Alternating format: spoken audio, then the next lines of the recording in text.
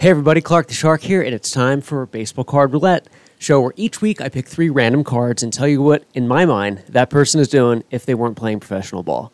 Let's jump right into it. First on deck, we have, Hall of Famer Joe Morgan for the Cincinnati Reds. This is from the Topps 211 Lineage Series. Joe Morgan played for the Big Red Machine in the 70s. Great baseball hat. If Joe Morgan were not a Hall of Famer, I see Joe as always being the uncle that has a wise, sage tale to tell. I see a guy that's been going to the same barber for 20 years, and I see a guy that puts mayonnaise on a hot dog, don't we all? Number 2, randomly chosen card, pitching for the Seattle Mariners. This is from the Fleer 502 series, Glenn Abbott. Now, Glenn is a guy that plays with miniatures, but calls them figurines.